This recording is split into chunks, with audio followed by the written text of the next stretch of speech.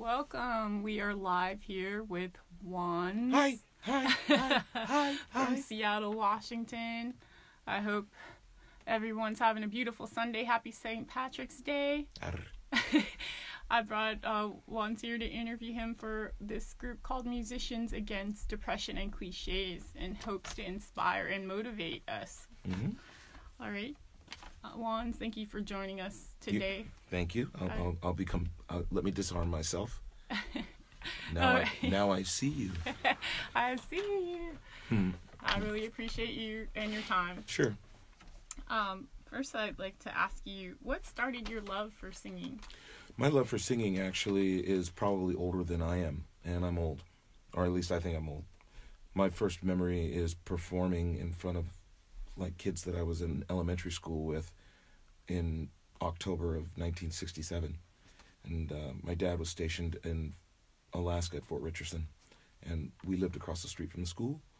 Leaving school one day, a couple of kids are asked, one kid says, he can sing. No, he can't. Yes, he can. All of a sudden it's like, well, do you know this song? And I start singing it. And then we keep walking, finally get outside. There's now 5, 6, 8 kids. Well, do you know this song? And I sing it. Do you know this song? And I sing it. And now it's 10 or 12 kids surrounding me, and these big white flakes are coming down. I remember, and whatever song that they spit out, I sing a little bit of that song. Mm-hmm. And I hear my name from behind me, and I turn around, and here comes my mom, who looked out the window and saw me surrounded by all these kids. So in a panic, she's now run across the street onto the schoolyard, gets up to me, and she looks at me and she says, "Michael, are you all right?" Mm-hmm. And I just looked up at her and I said, "Yeah, Mom, I'm just singing." And that's the very first thing I can remember. Mm-hmm. Now, since then, at that age, I still remember. I remember singing in church. I remember singing for people at a Kiwanis thing on the bass. Mm-hmm. I remember, singing with my brother, who was he was in high school at the time and had his own American Bandstand type show, because he was into broadcasting. When we moved, Dad got stationed down here in Seattle, actually Tacoma, at Fort Lewis in '68, where he retired. Mm-hmm. Still singing then. We moved out to Lakewood in the fall of '68, and 2 years after that, I'm the last day of school in 3rd grade. Mm-hmm. I'm standing in front of, for some reason, the whole elementary school singing, "Jeremiah was a bullfrog." And there are people who still remind me of that because they were there, mm-hmm. right? So I say that music has been a part of me like the nose on my face. It's always been a part of me. Mm-hmm. That's beautiful. And why do you continue to sing? Why do birds la la la la? I've always been the cat who will sing anywhere, anytime, for anyone. Because all I can remember is people telling me the same thing. You're really good. You're really good. You know what? You're really talented. You're going to be famous. God, why aren't you on the radio? Yeah.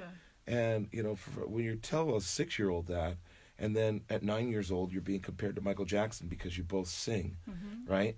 Even though he was 3.5 years older than I was. And all through your life, that, high school, college, you're really good. You're going to be famous. You moved to Seattle and playing bass guitar in a rock band. Damn, nobody sounds like you. You're really good. You're really, really good. All friends get signed and leave, the guys from Alice in Chains and Soundgarden, people you used to hang out with and drink with. Mm-hmm. They're out being famous, and you're still here grinding and grinding and grinding. Mm. And about 2008, you realize there's no such thing as an old pop star. Mm-hmm. There's no one out there on the radio or on television doing music mm-hmm. who just got their break at your age. Mm-hmm. Well, what happens when the dream you've always had goes away? Mm-hmm. You realize that the reality is it's probably not going to happen. Mm-hmm. And it was hard. Mm-hmm. The one thing that I've been doing for all of my life, the one thing that I know that I'm good at because everyone has told me I am, is not going to facilitate or make itself into the dream that I've always had. So I was in a hole for a little while. Mm-hmm. And a drummer friend of mine reminded me that, we don't do this because you're going to be famous. Mm-hmm. We do it because we love it. Right. And at that point, I tried to reinvent myself and started collecting gear and learning how to record and making music for myself. Mm-hmm. Realizing that, I was probably never going to be on MTV. I was probably never going to be a worldwide smash or anything like that. Mm-hmm. Until I got out of bed one night because I answered a phone call for a guy who was looking for a singer who sounded like Nate Dogg. Yeah. And if you don't know who Nate Dogg is, he's that guy that sings on that Regulators song, that song that sounds like Michael McDonald, but it has the guy, it was a clear white man, and then the singer comes in, just hit the east side of the LBC on a mission trying to find Mr. Warren G. Mm-hmm. That's Nate Dogg. And these guys were looking for a singer who sounded like Nate.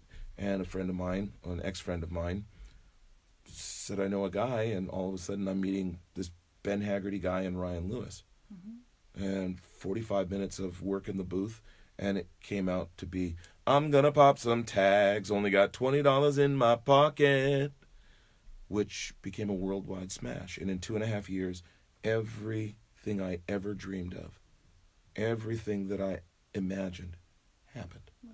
So to answer your question, what keeps me going? I never know when or if that can happen again. Plus, I love it. Yeah. And, not being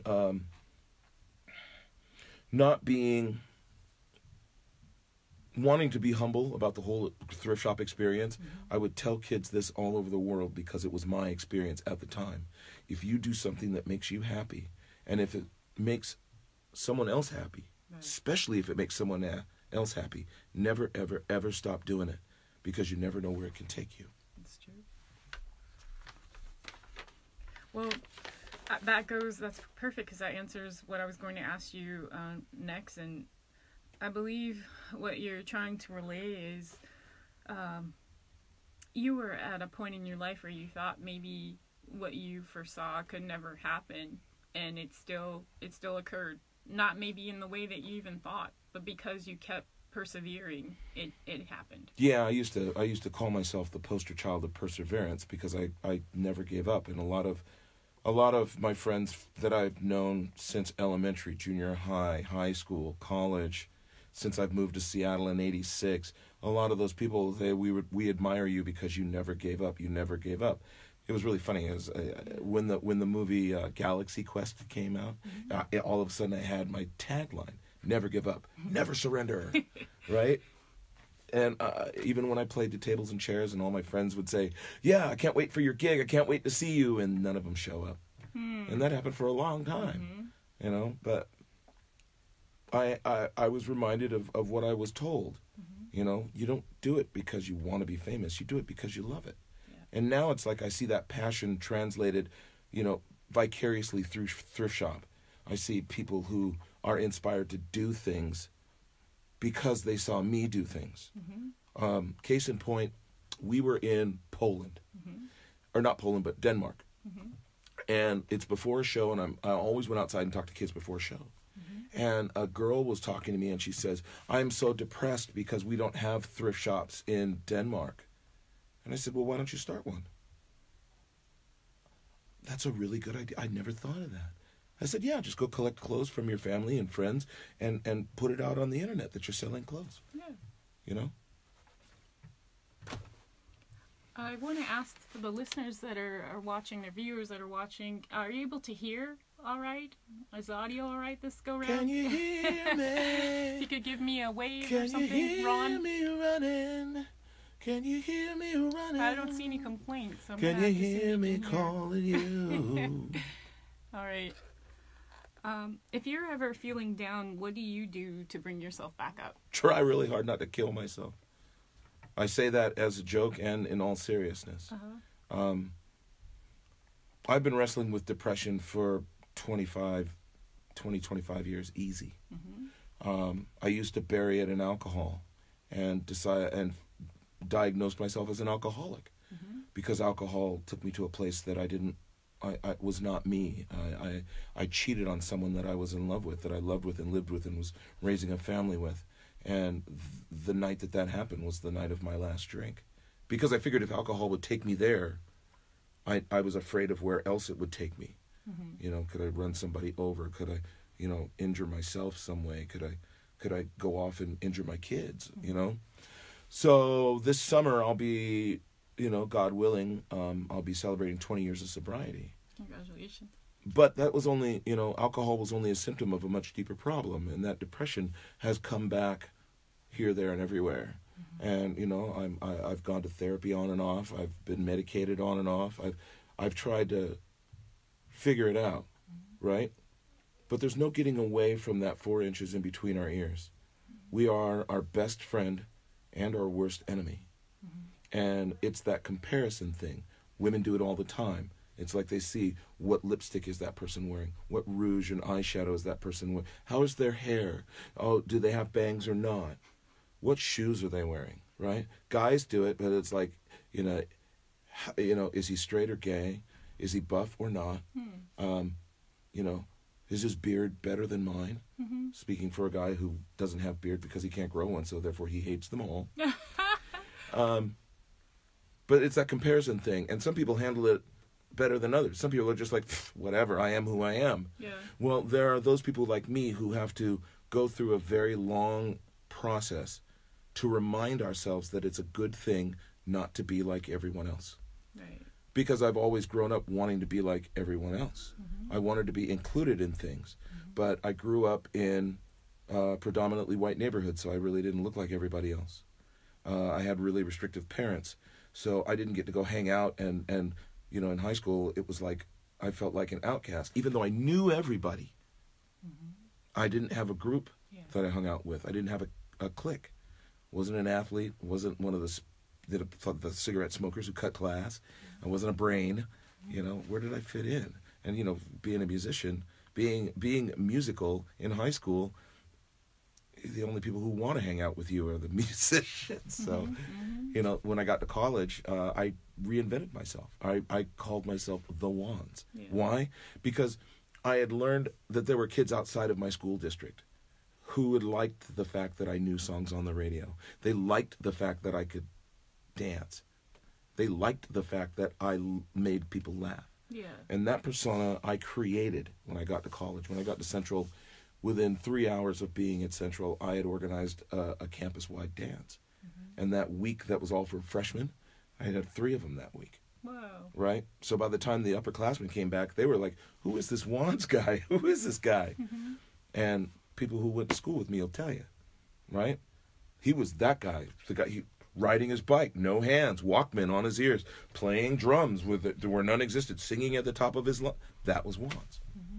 You know, always had a smile on his face, always had a good thing to say to you, always was there to listen to you, and try to lift you up. But, you know, as I got older, especially when I got into my late 30s and early 40s, that guy, I found out that was his crutch.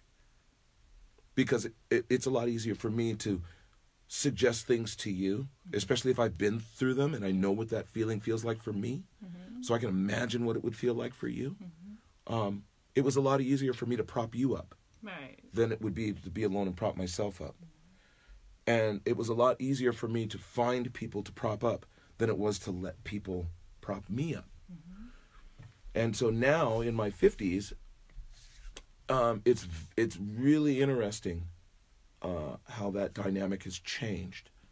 And I've given away so much of myself that some days, some hours in a day, there's just not enough of me there. Yeah. And I don't know why that is. I mean, I just had a performance review at work, right? And, you know, for the 4th year in a row, my boss says, you know, you seem to lack confidence. Story of my life, dude. You know? Yeah. Story of my life. I've done things that other people can do, and they asked me, how did you do that? And I said, well, I just didn't believe that I couldn't do it. But that works when it comes to things like building a bookcase or recording a song. But when it comes to being alone, when it comes to watching old people hand in hand, old people who have been married for 50, 60 years and not having that basis of that experience. Even my parents were married more than 60 years. Wow. but I'm not gonna have that experience. Mm-hmm. So just like, am I ever gonna be famous? Am I ever gonna be content with someone else, Mm-hmm. or am I gonna be alone? Mm-hmm. And if I'm gonna be alone, what's that look like? How is that? Yeah. Because some people look at being alone as like a death sentence, Mm-hmm. and depression will eat you from the inside out. Yeah. You will become your own worst enemy.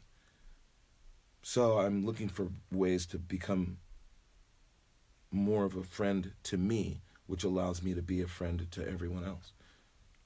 I think that's great, to be a friend. Sometimes when you're a really good person, you can deplete yourself. Yeah, one of the little lessons in recovery, they call them God shots, and I used to get God shots all the time during the Thrift Shop run. Mm-hmm. Whenever we'd be on a plane, it didn't matter what country we were in. They do that little spiel about these are the exits. It might be behind you, and the part where it's like a mask will drop from here and pull on it, and even though the bag doesn't inflate, oxygen will be flowing. Make sure to put your own mask on before assisting others. That's right. Now, see, that is a key to life that doesn't get promoted as much. Yeah. Because in the program, they say you can't transmit something you don't have. Mm-hmm. So if you don't have the experience of having a baby, you can't really talk to someone who's expecting.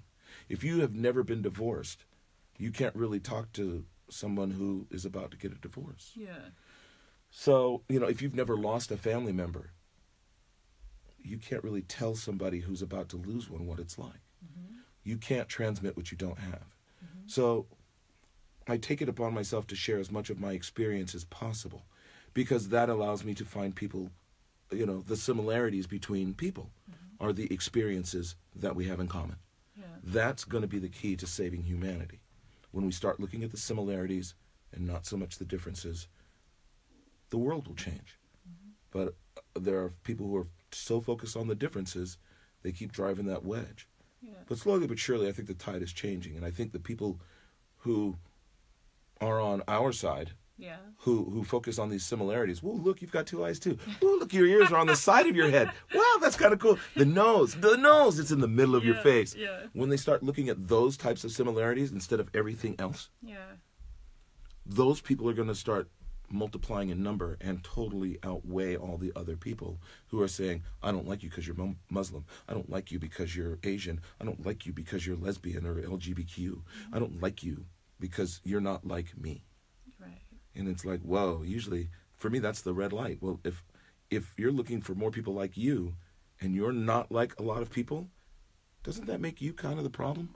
Mm-hmm. Where's that line between being unique yet being a part of humanity? Right. For everyone, it's different. And this is where all of this gets really, really complicated. Mm-hmm. Because it's different for everyone. Take 2 minutes and watch everyone around you don't say a word. And look at the things that they do. Everybody does exactly the same thing, but they do it just slightly differently. And therein lies the challenge. Can you see the things that you do in someone else? Maybe they order coffee just slightly different than yours. Have you ever ordered somebody's order for coffee and found out that you liked it? How many other things are like that? Works in dresses, shoes, colors of makeup, eyeshadow, contact lenses or glasses, beard, no hair, right? Yeah. We do this comparison thing all the time, but you find that if you're like me, you find this dissatisfaction with yourself because somebody else looks, quote unquote, better than you do. Mm-hmm. I have this conversation all the time with myself. Mm-hmm. I'm no better or worse than anyone else. Period. Mm-hmm. I'm no better or worse than anyone else. I'm just different because I was raised a certain way, to think a certain way, to do things a certain way.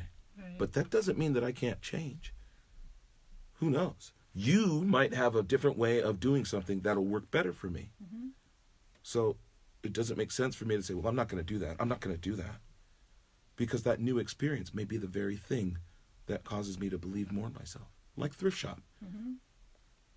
I spent most of my life believing that I could make it until I stopped believing that I could make it. Then when I, quote unquote, made it, I believed that I could make it. And for the last number of years, all the things that I've tried haven't matched that anywhere. And I don't want to replicate the whole thing. I just want a little slice. I'm not greedy. Mm-hmm. But I haven't got that level of what I would think is success. So then I start questioning, well, am I really talented? Am I, nobody seems to want to work with me. I don't really put out very much music. I don't have a following that I know of around town. I don't play gigs. I don't, it's not, when's the last time you saw me do a solo show at Bumbershoot? Right? Mm-hmm. Why is that? Because, there aren't thousands of people who will come see me. Sing what I sing and do what I do. Mm-hmm. It's not like I've made a secret. I have, at TEEWANZ. It's on Spotify. It's on SoundCloud. Mm-hmm. It's on Instagram. It's on Twitter. Wanz is on Facebook. So where are all these followers that they say that I have when I put out music? It's like, a couple, 30, 40, maybe 100, maybe. Mm-hmm. So what are you supposed to think? Don't you think that, like, compared to when you started singing and to now, your idea of making it has changed? Definitely, because being a, it used to be that I was Michael the Wansley musical artist. Mm-hmm. Now I'm Michael the Wansley Grammy Award-winning vocalist, best rap performance 2013 on Macklemore and Ryan Lewis's Thrift Shop. Mm-hmm. Which is great. Mm-hmm. Not very many people have a Grammy. Mm-hmm. I have a Grammy and a Diamond Award, which is 10 million units sold. Mm-hmm. But I look at those statues now and I don't know what they mean. Because I'm here, right? Macklemore's out. He's made a couple more records. Ryan is doing what Ryan does and so on and so forth. And like everyone else, I'm trying to do what I do. Mm-hmm. But to look for that return, I'm struggling trying to figure out how much vindication do I need from other people, as opposed to how much do I want from other people. Everybody likes to have that vindication. Oh, you look nice today. Mm-hmm. Oh, that's your smile is so sweet. You're such a nice person. God, I can't believe that you've lost so much weight. You look really radiant today, right? Mm-hmm. Everybody likes to have that positive feedback. Right. But when your love is a certain thing, wow, that's a really cool sketch that you did. Wow, you did that?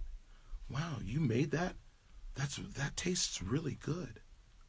Yeah. But if you don't get that, mm-hmm. are you wanting it too much? These are the questions that I have. I don't know how much enough is. Mm-hmm. I don't know exactly what content looks like. Because I'd rather be content than happy, mm-hmm. right? If I'm content, it doesn't matter if I'm happy or not. Right. Right? But if you're happy and you're not happy, oh, that's not good. No. But being content, So I think like everyone else, I'm always searching for it. But like everyone else, I really don't want to look like I'm looking for it, mm-hmm. which is why I wanted to do this. Mm-hmm. We are more alike than we are different. Mm-hmm. And I wanted to make sure that people understood that no matter what you see in someone, what they feel and what they're going through may be exactly what you feel and what you go through. And I encourage you to have the conversation, or have the courage to have a conversation with somebody and ask them, what do you do? Have you ever felt like? Right. The same way you would ask them, have you seen A Star is Born? Mm-hmm. Did you go see Bohemian Rhapsody? Mm-hmm. Right? Have the conversation. Right. You might be surprised what you hear. Okay. What gets you up every morning, to continue? The sun. The sun. Getting up, I've gotten to the age where I spend most of my day trying to lower my expectation level. Expectation, what I think things are supposed to be, is the enemy. Because when it doesn't turn out the way that I think it should be, then I get disappointed. And that disappointment manifests itself in various ways. Case in point. Last night, got done with a concert hella late. I was driving home at 3:30 in the morning, and I wanted to stop. I was starving, right? So I knew that between the Tacoma Dome and Shoreline, there was a drive-through that I could hit. And I knew it was in Federal Way. So I wait, and it's like to get out of traffic. And I had to get gas. And, okay, I'm starving. I get off the road, and get in the drive-through line, and I order my food. And I'm behind the person who didn't know what they want, so they took forever. Then it took forever. It must be something special because they wanted, because I'm sitting behind them, starving. starving. And when I get them, it's not only did I not get a straw for my drink, my fries were cold. Right? Yeah. But it's the drive-through, the restaurant's on a corner. You can't just back up. And it's 3 or 4, almost 4 in the morning. You can't go in. Yeah. So what am I going to do? Get in line behind the 6 cars in the drive-through? Mm-hmm. I'm like, F this. So, it's like, I should have done this. I should have waited and gone to the Jack in the Box that was at my hood. And like I thought about, or gone to another place. But the lesson there is that we do the best that we can with the information we have at the moment. Mm-hmm. And if we're paying attention, the answer is always maybe something different next time. Because all of us are going through things again. We're seeing things again. Life is really cyclical. Yeah. And the question is, can you spot the similarities in decisions that you made before so that you can make a different decision? Right. If I would have chosen Jack in the Box over McDonald's last night, would I have had that same experience? Mm-hmm. Probably not. Right? Right. So, wow, I just talked myself off the cliff. What was the question? You were talking about expectations that you wake up and you try. What gets me up every day? Yeah. What gets me up every day? The expectation that I control nothing. Yet, I have the power of choice, and I always have that power. That's true. If it's raining, I can choose to put on a jacket, choose to put on a hat, choose to have an umbrella, but I can't make it stop raining. Right. And that's the perfect example of everyone. You have the power of choice. Always. Mm-hmm. I wake up every day, all 5 senses work. Great. Everything else is an opportunity. All bets are off. Mm-hmm. We were going to do this interview, 2 weeks ago? Yeah. Right? And it took a while, but here we are. Yeah. Right? So, stuff happens all the time. And it changes the circumstances in which we make our decisions. Mm-hmm. So, you can either go with that flow, or you can wrestle with fate the way it is. And my favorite line from the movie Blade is, some motherfuckers are always trying to ice skate uphill. Don't be that guy. Yeah. And that's what I tell myself in the mornings and in the evenings and anytime during the day that I see a mirror. Don't be that guy. Don't be that person who's going against the current, of trying to push the current a certain way. Mm-hmm. You don't know what's going to happen. I challenge, if you're watching this, go to my YouTube page, just look up Wanz on YouTube and listen to the song Get Lucky and listen to the story. In the middle of the song is some of them, for me, some of the most prophetic words that I've ever written. Remember, nothing's over till it's over, and nothing's over till you say. Just because this didn't work out don't mean that will surely fail. I can't say what's going to happen. I didn't come here to read your cards. I'm not here to hand you a tissue just because your damn life got hard. But I will say that anything is possible if you have the strength to try. If you keep reaching, there's a good chance someday you'll surely touch the sky. Chances will keep coming. Sure as the sunrise every day, you can choose to sit and watch them pass, or you can grab what's yours to take. Mm-hmm. So have faith. I agree. I totally agree. Have you ever personally known someone who was depressed? How did you handle, interacting with them? Depends. I mean, it depends on how well I know them and the level of quote-unquote depression. I mean, there are a lot of people who get discouraged by a lot of things, especially living up here. You survived another winter. If you're watching this, right? Yeah. You made it, right? Through all those gray days, and then the snowmageddon at the end. And look at today. Today it's like 65 degrees and sunny and clear, and you made it, right? Right. And so it's like I would tell people, it's like, I learned this a long time ago. Even on the cloudiest of days, on the rainiest of days, there are variations in the sky that make it different. That variation in gray for me was curious because it meant things were always moving. And if you think of how weather works and wind patterns and how thick or thin the clouds are, that determines how much light actually gets through. Everyone says, I wish the sun were out. Well, newsflash, it's daytime. That's how you know the sun is out, okay? Clouds, different story. But in those varied shades of gray, I found, comparatively speaking, each moment in my life is exactly the same way. In the river of time, things change. Sometimes, you don't know what's going to happen in the next 5 minutes. None of us do. Mm-hmm. And therein lies the excitement. Do you feel lucky? Well, do you, punk? So, having anticipation without expectation is the challenge. Mm-hmm. And, if you like roller coasters, it's like climbing the top of that first rise. Mm-hmm. Right before you start going down. Right. Right? That anticipation of the excitement. When I have that from moment to moment, from hour to hour, from day to day,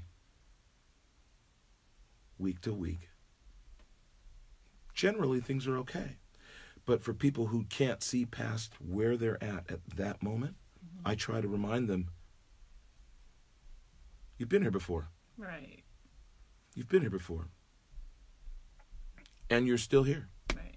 So, I have a particularly cruel thing for people who want to check out. I know where my path leads. I know where the door to suicide is. I know I could take it at any fucking time I want. Right? Mm-hmm. I know where it is. I don't run from it. Mm-hmm. But, once again, I also realize that I have the power of choice. And if I commit suicide, I know exactly what's going to happen. I'm not going to be here anymore. And great, the pain will be gone, but then so will the beauty of the sun warm on your skin today. That wonderful taste of your favorite ice cream. That look from a baby when it smiles at you. The clumsiness of a newborn horse, right? That great part of your favorite song. All those things go away. There are more reasons to stay here because you don't know when you're going to run into the cool things. Yeah. Right? And I remind people of that. If they choose to check out anyway, that's on them. That has nothing to do with me. I can't say what's going to happen. I didn't come here to pull your card. I can't hand you a tissue. I wasn't here to hand you a tissue just because your life got hard. I will, mm-hmm. because my experience is I've had it hard too. Mm-hmm. But if I can make it, you can make it. I'm not that special. I mean, I'm special, but not that special, right? Mm-hmm. And everyone, if you say that to yourself and actually internalize it and then keep seeing things simple, I can guarantee you life will be different. It may not be better. Mm-hmm. It may not be worse, but it will be different.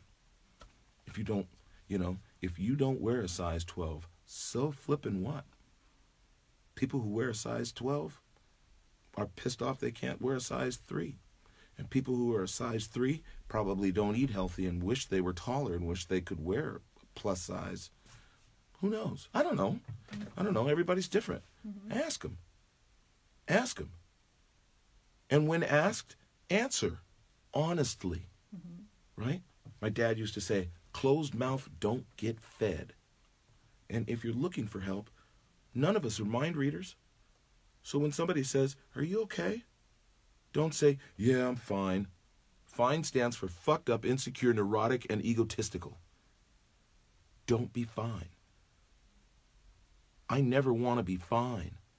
I can be okay, but I never want to be fine. You're not going to find the answer when you say, no, I'm okay. I'm fine. No, nothing's wrong. Liar. People know. It's a different experience to say, well, yeah, I'm just curious about something.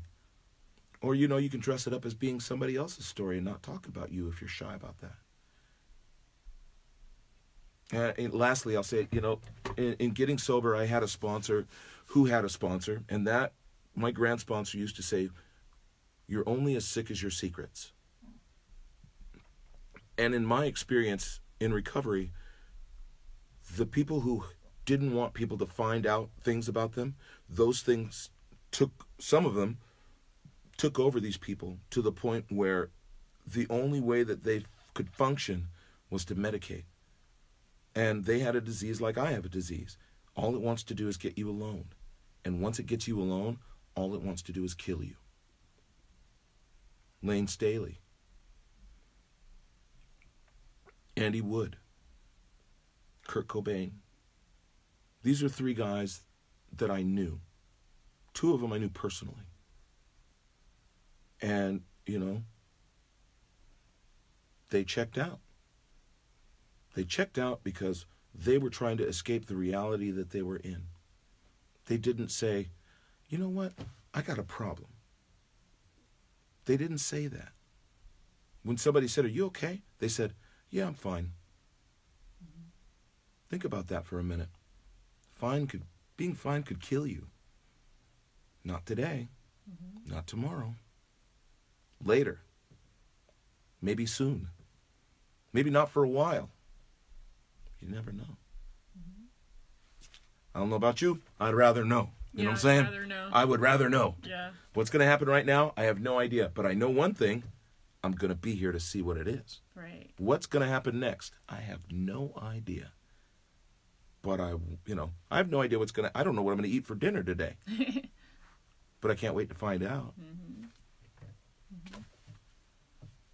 Yeah, there's nothing wrong with asking for help. Yeah, there is. No? Yeah, they tell you all the time, well, I don't want to be judged. I don't want people to think this of me. Oh, fuck that. They already are. Mm-hmm. Newsflash, you're already being judged by whatever it is, however you look, whatever you wear, whatever you say, what you do. Get over it. Mm-hmm. This is the other thing I tell kids. I got junior high school. I got teenage grandchildren. Don't think about how people will judge you, because they will. Right. And the fact that you know that it's going to happen, well, if the sun is shining, it's daytime. You know that. It's indisputable. Gravity, you know that. Why? Because your feet are on the ground. When you throw something in the air, it falls to the ground. Gravity, you know that, right? Yeah. Know you're going to be judged. But you get the choice of whether you care or not, right, what that judgment is. Because someone who judges you, especially if they don't know you, think about that. That's like telling somebody about a book you've never read. Right. Think about it. How stupid is that? Yeah. But we do this to ourselves, right? Even me, mm-hmm. I am in that struggle. Dude, you were on like one of the most popular songs ever. I love that song. Great. What am I supposed to do now? Because I don't sound like Bieber. I don't sound like Travis Scott. I don't sound like Shelton Harris. I don't sound like Travis Thompson. I don't sound like Macklemore. I don't sound like Barry White. I don't sound like anyone but me. So where are the people who like me? Well, I gotta find them. How do I find them? I have no idea. So the journey of discovery every day is, well, maybe this, maybe that, maybe this. And I've been doing that for the last 5 years because I'm still that 6-year-old kid who everybody says, I really like you. You're really good. You're going to be famous. Mm-hmm. I love that song that you sing. Great. I feel good that I was able to do that. Mm-hmm. My mom told me, Michael, you have a gift. God wants you to share that gift. So I try to. That's why I'm doing this. To keep myself sane, I have to give away my experience. Mm-hmm. And if you want to have an experience that's like mine, meaning that, you're not too high, you're not too low, you're somewhere in the middle all the time, no matter what happens, mm-hmm. then you've got to share your experience. That's right. You got to share your experience because you'll find that there are more people think just like you. Instead of thinking, oh, they've got, oh, wow, look at them. They're driving a Jaguar, and look at that purse. Right. Oh, my God. They must have their shit together. Ooh, and hawk up to their eyeballs. Right? Yeah. You never know. Never know. Yeah, it's really important to stay connected and never, ever isolate yourself. Which is my specialty, But, I look forward to sunny days at 68 degrees, because then I ride my motorcycle where it's just me and my helmet. Right? But that's proven to me to be the best therapy because it separates that stupid shit from the real shit. Things that matter. And I get courage to try something else. Keep breathing. Something's going to change. It always has. Yeah. And it always will. Mm-hmm. You just got to hang in there and wait. you shared something with me earlier today that you would like to be the theme of our discussion, and I believe the quote was, it matters more what you believe in yourself than what others believe in you. Yeah, that's kind of what we were talking. I have a book called #The Book of Wanz. And it's a Kindle book. You can get it on Kindle. #The Book of Wanz. And in there, in talking to these kids, it's a bunch of tweets and little parables that I came up with while I was touring. Because like I said, I went out before every show that I could and talked to the kids who were waiting in line, because to me that was fascinating. And found out that this old guy has a lot in common with these young kids. And it's fear. It's fear. We have the same fears. They want to be accepted, which is why they wear what they wear and talk like they talk and do what they do, dance how they dance. They want to be accepted. Well, when you get to be a certain age and, if you lose a spouse or your kid leaves and you're an empty nester, some kind of life event, you lose a parent, right? There's an identity shift there for you, right? And all of a sudden, the same fear that you have is exactly like theirs. And I will never forget, we were playing in Stockholm, and the kids had never heard any of my music, so I was singing a cappella. And I just sang the song that, that I had written. And after I did that, I never knew that you had your own music. You're really pretty good. And I said, you probably are too. What do you do? She says, well, I like to draw. And I said, well, do you have any drawings? I'd like to see them. She says, no. And I said, why not? And so I don't let anybody see them. They're crappy. Light bulb comes on. We are much more than we tell ourselves. Because until I sang, and I mean, drop a pin silent, right? That, I didn't make that up. It just happened. I didn't ask that kid to talk to me. It just happened. And the realization of, wow, self-talk is a real thing. Self-talk, self-care, all that thing, Being constructively selfish is a really good thing. When you're destructively selfish, that's bad. How do you know when you're destructively selfish? When you think of yourself so much, it comes at the expense of someone else. Anyone else. Not just someone you know. Anyone. Constructively selfish means you think enough of yourself that you're not thinking of yourself when you do something for someone else. That's constructive. That's constructive selfishness. But that's just my experience. Your results may vary. I'm just saying. I was planning on asking you what you'd like to share with the group. But almost everything. But now that we're talking and based off of everything that we discussed, I would like to know, since you shared that quote with me about believing in yourself, what would you like for the group ideally to believe that they may have not, maybe they're not thinking? So I would like the group to believe that, number one, you're not unique. Number two, the power of choice is always going to be yours, no matter what it is.